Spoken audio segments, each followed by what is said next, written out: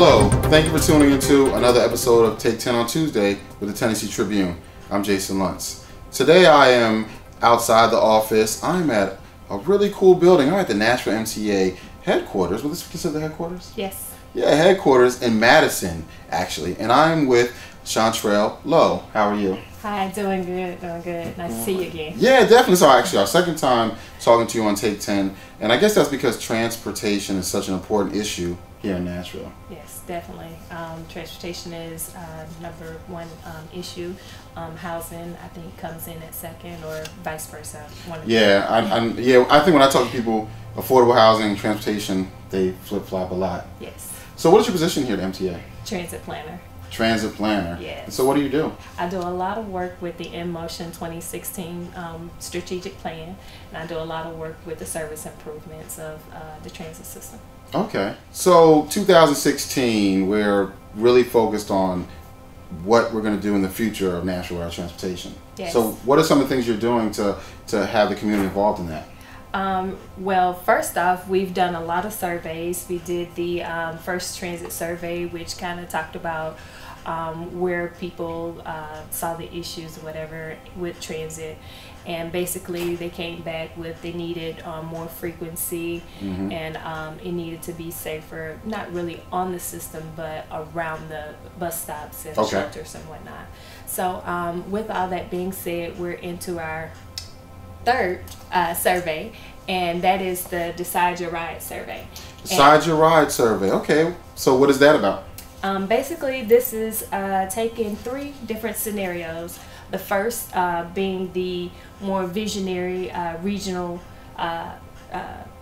scenario, and the second being more bus focused. The third being more modest, with modest improvements, slight upgrades. Okay. And looking at each one of the elements of those, and basically telling us which of those elements you like the most. Oh, well, okay, let's talk about that scenario one. I've heard a lot about it.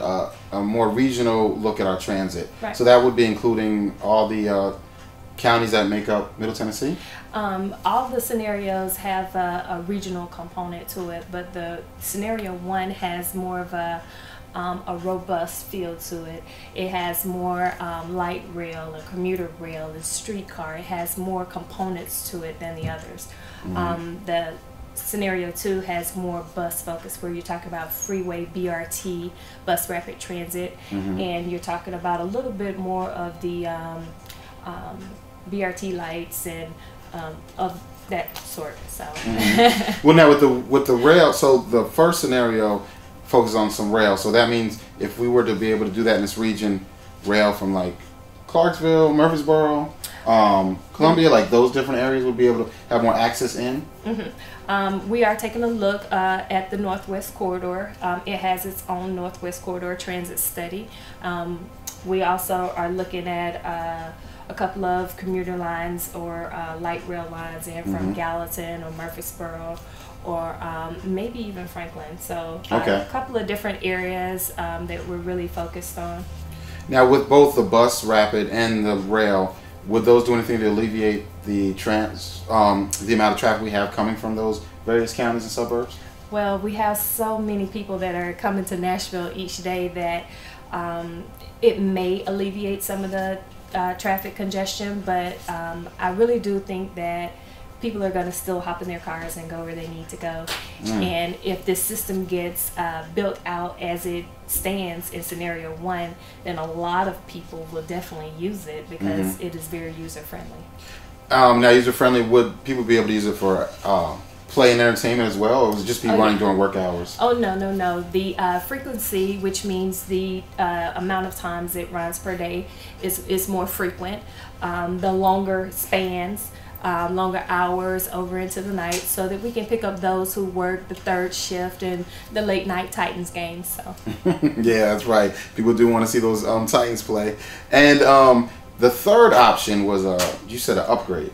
Yes, the scenario 3 is basically modest improvements, where we're taking our system as is and making simple upgrades.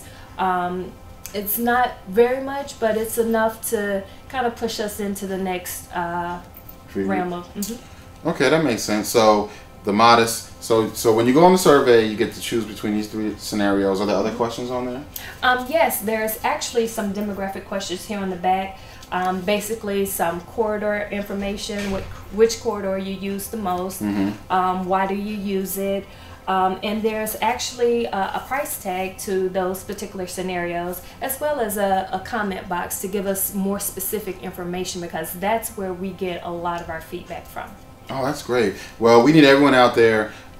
If you live in the Nashville area, you don't have to necessarily even live in Nashville to fill this out, right? As long as you live in Middle Tennessee, yes, we want to hear your feedback, because one thing I've noticed, and I'm a transplant myself, is we have to look at this as an entire region, not just the city of Nashville. As some people tend to do. I know it's got to be a lot of work, though, dealing with all these different city mayors, county mayors, and then the state of Tennessee itself. Yes, it's political, but I think we are all coming together because we are all stuck in the same traffic. That's right. Now, that's a good one. Now, what's the web address if people want to take the survey online? People can go to the letter N, motion2016.org, or you can visit us on Facebook and Twitter. Okay. That sounds great. I really appreciate your time. I know you guys are doing a lot of good planning out here. And we really appreciate it. Thank you. Thank you. Appreciate you coming by. All right. And once again, you've been tuning into Take 10 on Tuesday with the Tennessee Tribune. I'll see you next time.